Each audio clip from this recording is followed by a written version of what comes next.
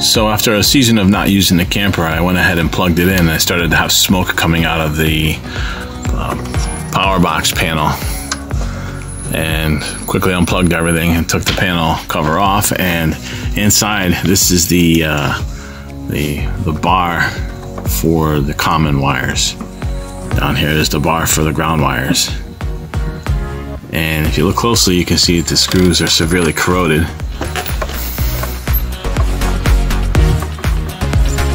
And with that, caused increased resistance and smoked up everything inside. This is going to be a job.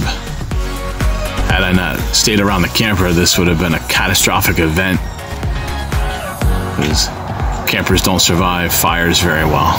Not sure what's going to happen, honestly.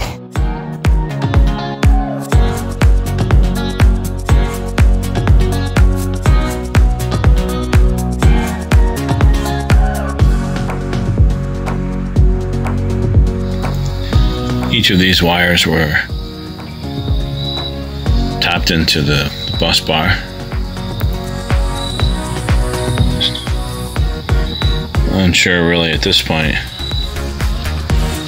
if there's signs of corrosion from some of the intense heat on copper. Changes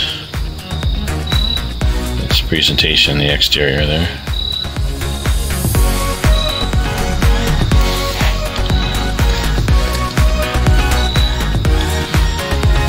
Close-up shot of the bus bar in question. Come out here in the light.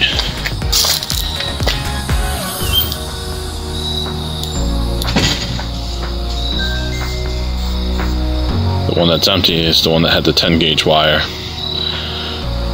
which is the one that travels down to the plug, completes the circuit. The 10 gauge black is the one that goes into the 30 amp breaker in the panel.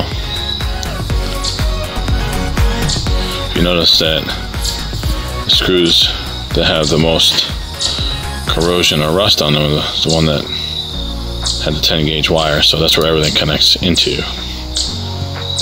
And so, your camper that runs 30 amps, a lot of people run a multitude of accessories.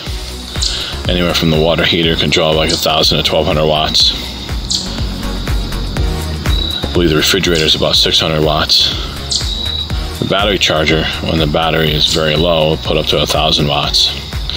So right there with just those three things, you're looking at like 26, 27, 2,800 watts. Okay, I'm leaving.